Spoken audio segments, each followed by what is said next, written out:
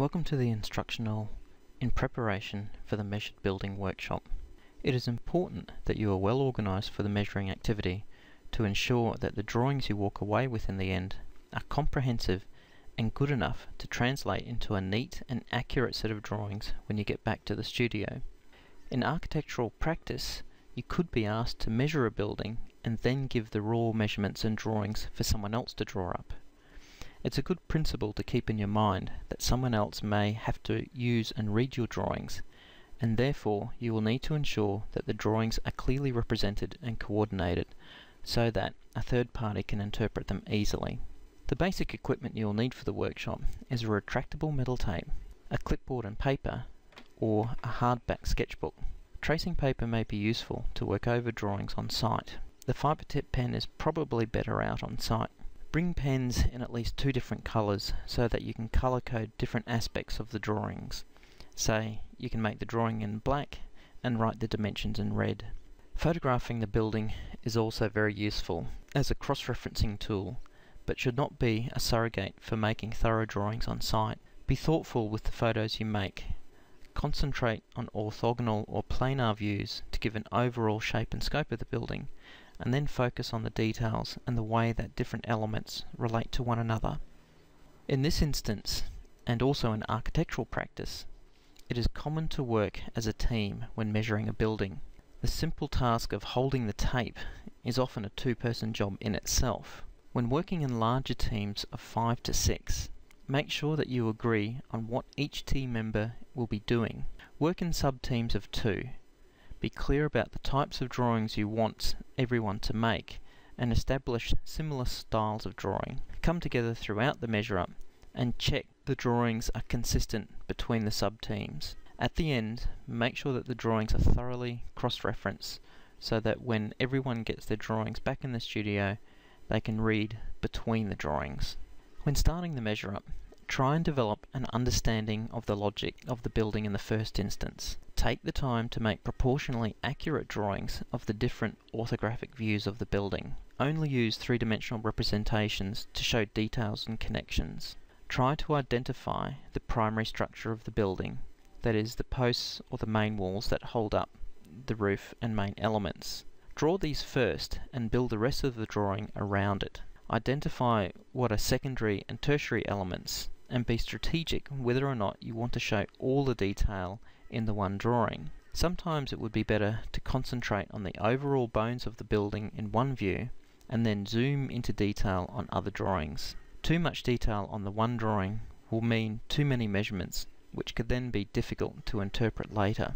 In this example, we are measuring and drawing up a simple riverside pavilion. Some things to note in this drawing is that the primary structure and the structural grid are clearly shown and dimensioned.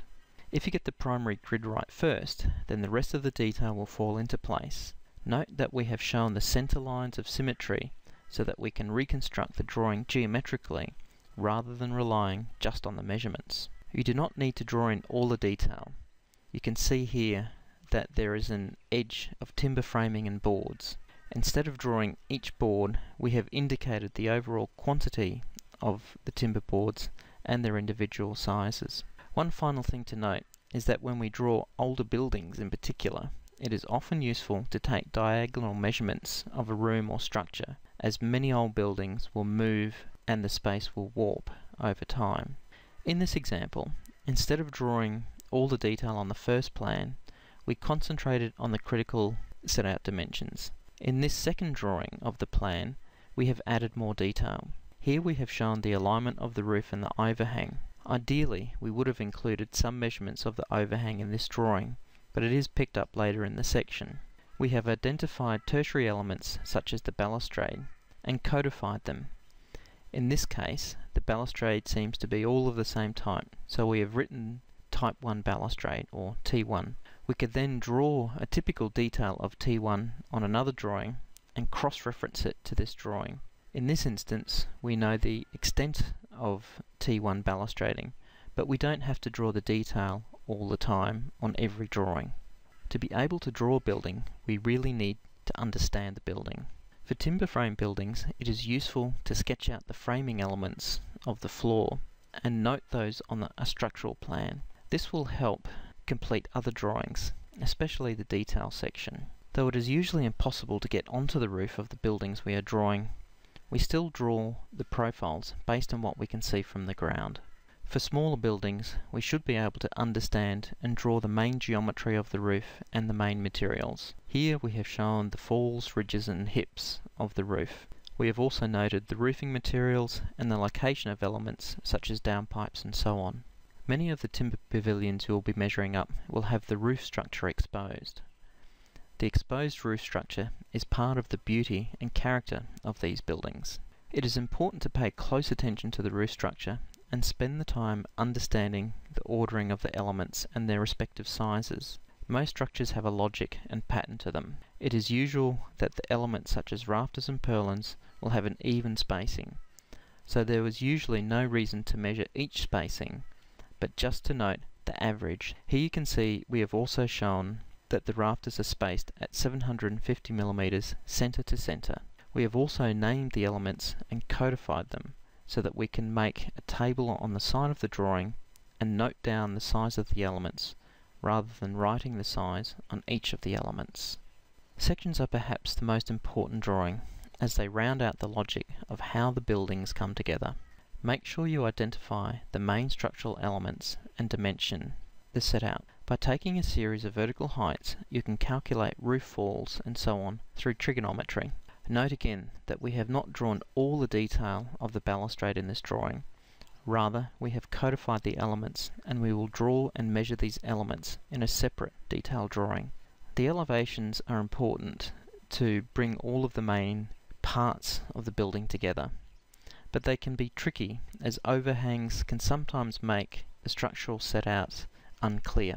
You would typically construct the elevation from your plan and section drawings, so make sure that the plan and section drawings are thoroughly drawn and dimensioned. Elevations typically don't have many dimensions on them, but they do show how the elements are proportioned and how they come together overall. Finally, we can make detailed drawings of tertiary elements such as screens, seats and balustrades on separate drawings.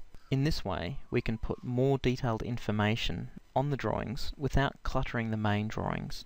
It is important to have a method of cross-referencing so that you can construct the full drawings back in the studio. Separating out detailed drawings is also a good way of dividing tasks amongst your team. This now completes the measured drawing instructional. The intention here is to give you some tips and pointers, but the main learning will occur when you get out and do it for yourself. Be prepared and try and understand the logic of the building first before just launching into measuring things. Measure the primary structure first and then concentrate on the details between. So, good luck.